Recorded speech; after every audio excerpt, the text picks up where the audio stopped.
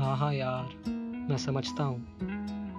But क्या तुम restaurant owner से बात करके 1 घंटे से ज़्यादा टाइम नहीं मांग सकते?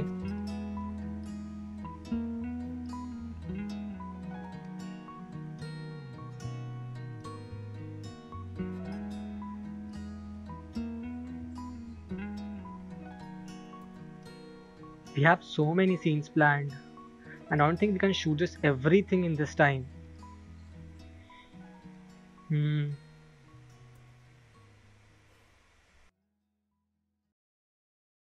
और पूरी टीम को सेटअप करने में तो टाइम लगेगा।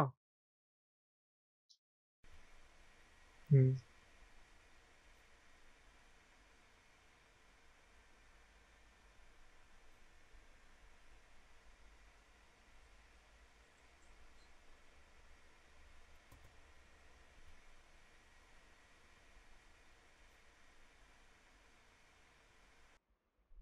हाँ हाँ। Hmm.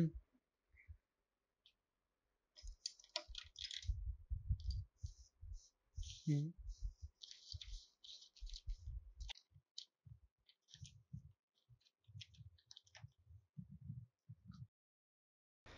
And Lokesh, we need to do this today. मेरे एग्जाम्स आ रहे हैं and we have to submit the final edit by this weekend. We need to do this as quickly as possible.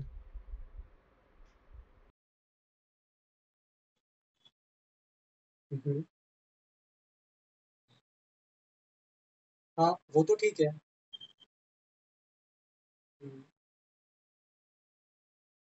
बाकी तुम देख लेना। ओके, मैं थोड़ी देर में आता हूँ लोकेशन पे।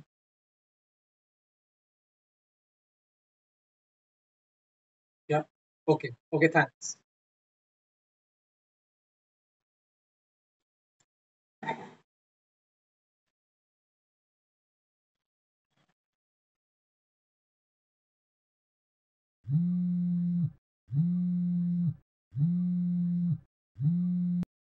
हाँ माँ, क्या हुआ? हाँ बेटा, कैसा है? एग्जाम की तैयारी कैसी चल रही है? ठीक ही चल रही है। आप बताओ। मैं तो ठीक ही हूँ बेटा। आज तेरी पसंद के राजमा चावल बनाए हैं। अच्छा, आज वो शर्मा जी आई थी घर पे। शर्मा जी? वो क्यों आए थे? वो घर के कुछ बिल्स पे करने को कह रहे थे। 1 महीने पहले तेरे पापा को दिए थे उन्होंने। मुझे नहीं पता अब वो कौन से बिल्स की बात कर रहे हैं। तेरे पापा ने चुकाए थे कि नहीं। घर पे तो मुझे ये बिल्स कहीं भी नहीं दिखे। घर पे चेक करो, वही होंगे। अब तू अपने पापा को जानता है ना। अगर घर पे नहीं तो ऑफिस में रखे होंगे। तू अभी जाके जरा देख सकता है क्या? अरे, अभी जाना है क्या? क्यों? तुझे और कोई काम है क्या? हाँ, वो लोकेश के साथ कुछ प्लान्स थे। तो फिर से इन सब चक्करों में पड़ने लगा। तुझे पता है ना तेरे पापा को कभी तेरी आदत अच्छी नहीं लगी थी। उनके गुजर जाने के बाद तो थोड़ी इज्जत कर ले उनकी। अच्छा ठीक है, आप चिंता मत करो। मैं मैं अभी ऑफिस जाता हूँ और चेक करता हूँ। इसी बहाने राजमा चावल खाने भी आ जाऊंगा।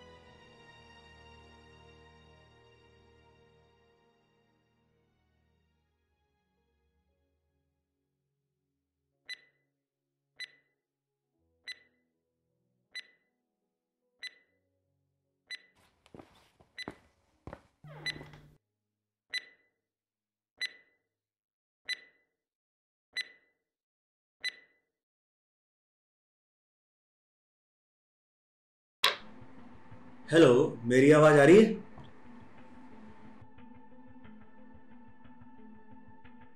जागृत, मेरी आवाज आ रही है?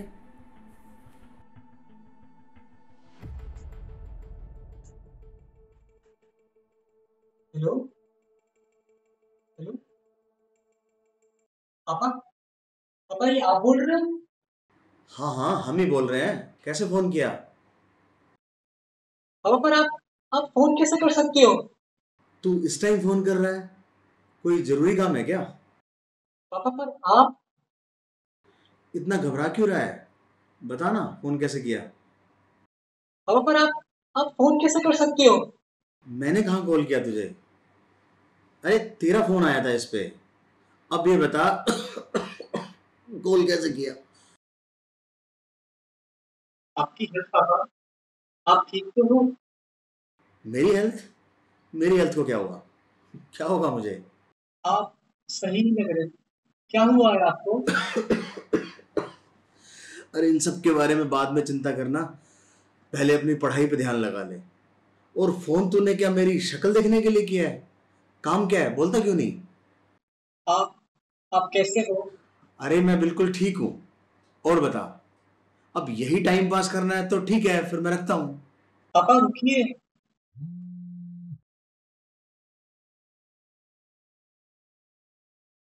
लोकेश, मैं मैं तेरे से बात करता हूँ।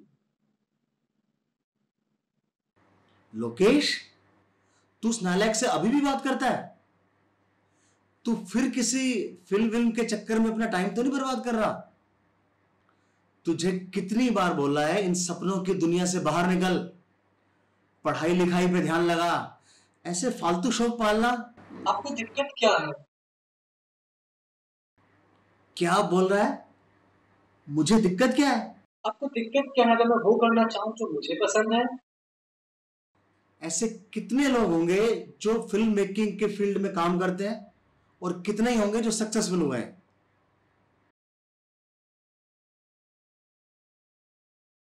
अरे शुरुआत में बहुत अच्छा लगता है कि मैं अपना पैशन फॉलो कर रहा हूँ। धीमे धीमे जब पैसे नहीं होते ना, तब सच्चाई सामने आती है। और यही करते रहे ना, तो हमें ही तुम्हारे खर्चे संभालने होंगे। तो मतलब सीधे की तरह से जो करना चाहता हूँ वो छोड़ दूँ? असली बात तो ये है पापा कि आपको लगता है आपका बेटा नालायक है। मैं जो भी करूँ आप कभी खुश नहीं होगे। फिर मुझे कुछ ऐसा करने दो ना जिस पर भले ही स्ट्रगल हो पर मुझे अच्छा लगे। मैं खुश नहीं होऊंगा? तुझे लगता है कि अगर ये मैं चाहता हूं कि तू कुछ बन जाए, तो उसमें मैं मतलब ही हूं? हर माँ बाप अपने बेटे से कुछ उम्मीद रखते हैं, और अगर वो ये उम्मीद रखते हैं कि कुछ वो बन जाए, तो इसमें वो मतलब ही है। उम्मीद रखना तो ठीक है, पर क्या इससे उन्हें हमारी जिंदगी कंट्रोल करने का हक मिल जाता है? बीटेक किया आपकी मर्जी से, आने वाले एग्जाम दूंगा आपके कहने से, पर जो मैं करना चाहता हूँ वो आपकी जीती जीत तो मैं कभी कर ही सकता हूँ। क्या? नहीं नहीं, क्या? बोल दे। मेरे मेरे कहने का वो मतलब नहीं था। मतलब माँ बाप की पूरी जिंदगी निकल जाती है बच्चों को सब कुछ देने में, और अंत में ये सुनने को मिलता है? नहीं, पर हमने कभी एक दूसरे को जानने की कोशिश नहीं करी। आपके पास कभी टाइम नहीं था मेरे लिए। मैं अभी तक जो किया आपको खुश करने के लिए करा, पर आपने मुझे कभी अप्रिशिएट और सपोर्ट नहीं किया।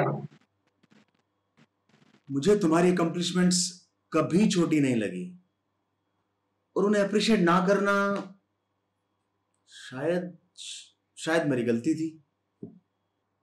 और शायद मैं कभी ये समझ भी ना पाऊं कि जो तुझे अच्छा लगता है वो तेरे लिए सही भी है या नहीं, और जो मुझे सही लगता है वो शायद तुम ना समझ पाओ।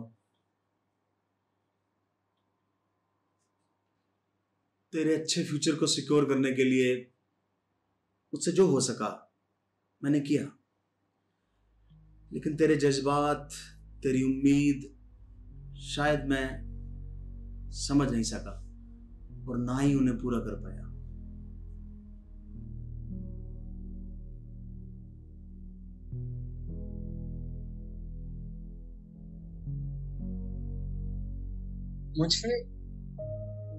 मुझे पता नहीं मैं क्या बोलूं। मुझे पता नहीं था कि आपको ऐसा लगता है। आपकी डांट सुनने की इतनी आदत सी हो गई थी, मैंने कभी उम्मीद ही नहीं किया था कि कभी आप ये बोलोगे।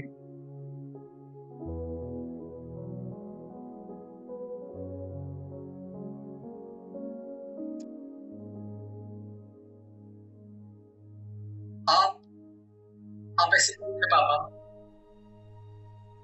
अपने थॉट्स को अपने तक रखना, अपनी फीलिंग्स के साथ शेयर ना करना। आप ऐसा क्यों करते थे पापा?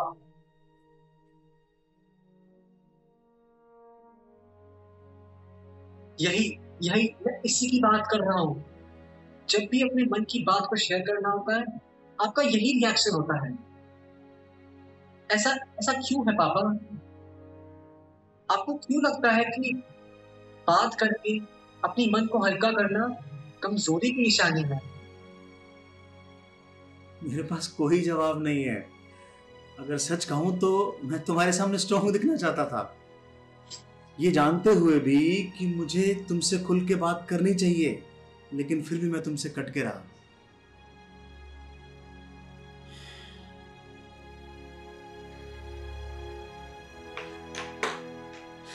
खैर छोड़ो ये सब रोने धोने की बातें। आज का दिन भी कितना अजीब है ना। आज सुबह तेरी माँ के राजमा चावल खा के मुझे लग गया था कि आज का दिन बढ़िया जाएगा। तू जल्दी घर आ जा, मैं तेरी माँ को बोल देता हूँ, तैयार हो जाएगी, फिर सब लोग फैमिली फोटो खिंचवाने चलेंगे। क्या कहते हो? जागृत, क्या हुआ?